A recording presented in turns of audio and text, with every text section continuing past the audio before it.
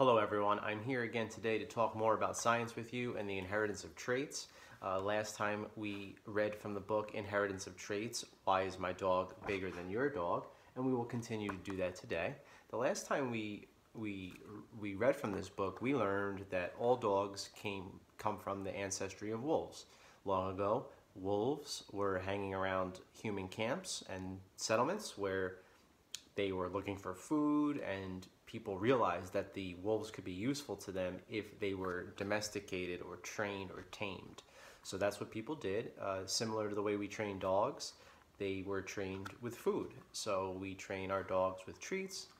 People trained wolves with food. So we learned how different breeds do different things. We learned about the Siberian Huskies and how they pretty much still look like wolves, and they're useful for pulling sleds through the snow. Some animals are bigger, some animals are stronger, some are more fierce, and some are faster. So today we're going to read a little bit more about these dogs and some other animals, and we're going to learn about the different capabilities of different types of dogs. So here we begin today. Bred for speed. You reach a section where greyhounds are on show. You study a greyhound's lean, muscular body and watch a video about greyhound racing, which shows the dogs speeding around a racetrack.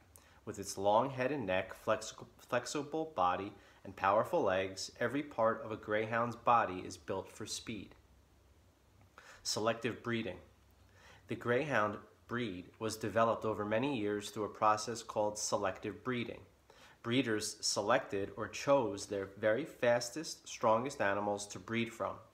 Over time, the breed became even stronger and faster, with animals reaching record speeds.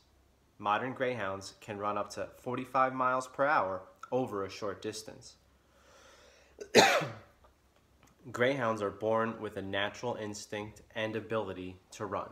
So as we did discuss a little bit, breeders have selectively chosen their fastest and strongest dogs over many generations, so that the greyhound eventually became even faster and even stronger through that human interference of the evolution. Born to run. Greyhounds are an ancient breed. These dogs were developed over 4,000 years ago to hunt antelope. Later, they were bred for track racing. For centuries, breeders selected animals without understanding how inheritance worked. Now we know that features pass from parents to their young through genes, which are found inside cells. In the late 1800s, the development of powerful microscopes allowed scientists to see inside cells for the first time. This was a big step toward the discovery of genes. This picture of two greyhounds was painted in 1812. Some more text features. We have bold words, the words inheritance, genes, and cells. We have a photo, well, it's a painting, but a photograph, and we have a caption, we have headings. All useful in nonfiction texts. The Ultimate Pony Show. You feel like taking a break from the dog show and head off to the Ultimate Pony Show. The show includes horses of different sizes, from large, heavy draft horses to small Shetland ponies. Their coats vary in color from black to chestnut, gray, white, and golden. Some horses have spotty or piebald, which means patchy, markings. Taming wild horses. There are over 100 horse breeds, all descended from wild horses that galloped over the plains of Asia about 6,000 years ago. As horses were tamed, people noticed that they could be useful in many ways. They could carry soldiers into battle and pull carts or chariots. In some parts of the world, horses are still used to pull farm equipment.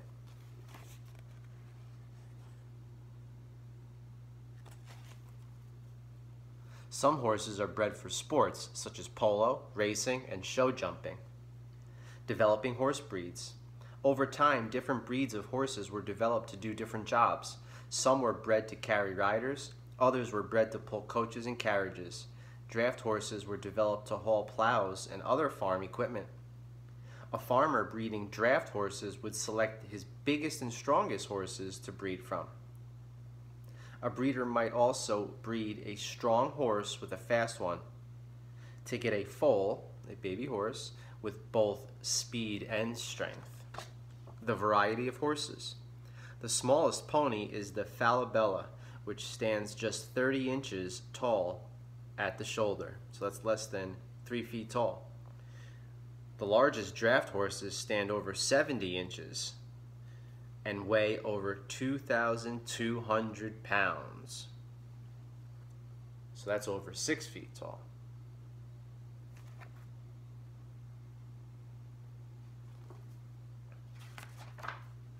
The world of cats. The ultimate cat show is in the next hall. You marvel at the variety of breeds on show. All domestic cats are descended from tabby-colored African wildcats. Cats were kept as pets in ancient Egypt over 3,500 years ago. They helped Egyptian farmers by killing rats and mice. A variety of cats. Looking around, you see that cats vary in shape and color, just as dogs and horses do. You stop to admire a Persian with its long, fluffy fur and flattish face. Not far away, Siamese cats are on show. They have short fur and long noses. There are cats with long, fluffy tails, short tails, and Manx cats with no tails at all. Cats vary in color from black to gray, white, cream, orange, and tabby.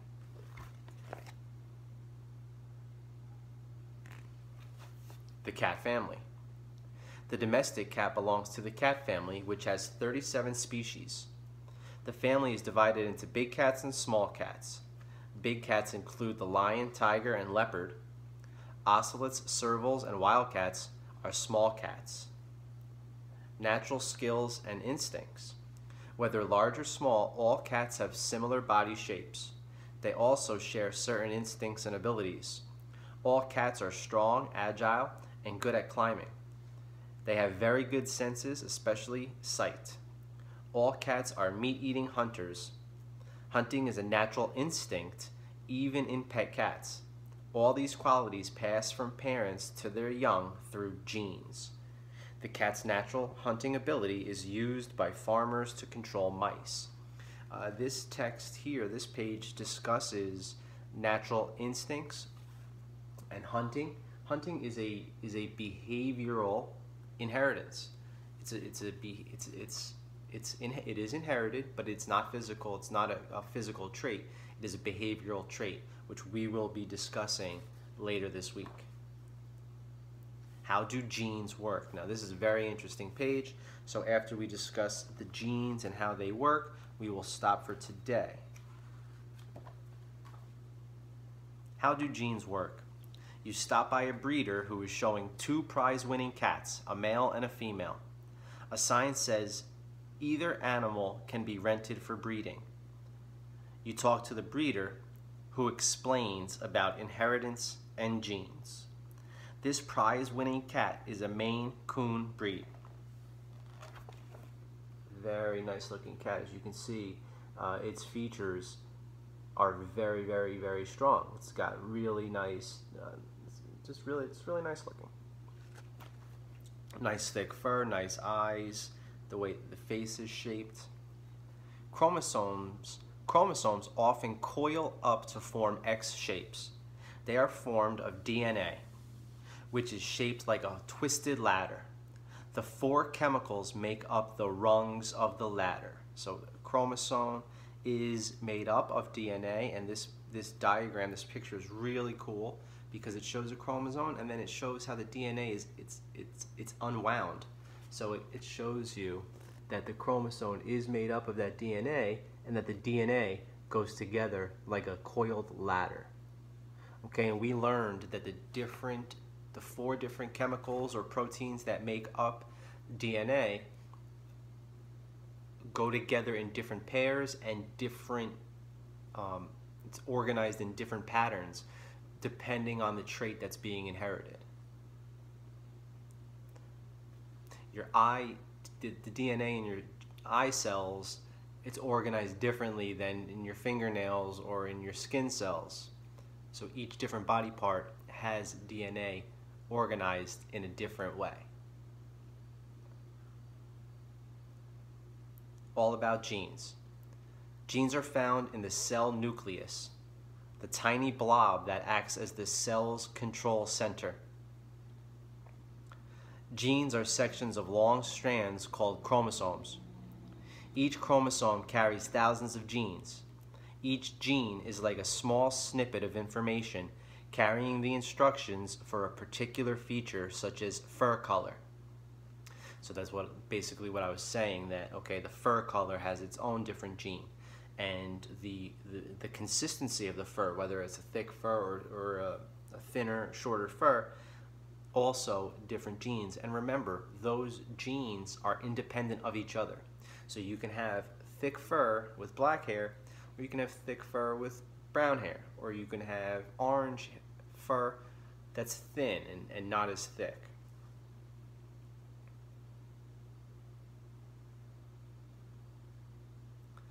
The full set of instructions works like a blueprint to build new baby animals such as puppies, kittens, and foals. So we've heard that word a lot, blueprint. So when an architect is building a house or a building, they draw out a blueprint and it shows where each piece of wood will go, how it will be built. So when we keep hearing that DNA and genes are like the blueprint of how our bodies are built up, that's basically what it means. It's like the instruction that shows where every piece goes. Genes are made of chemicals called DNA.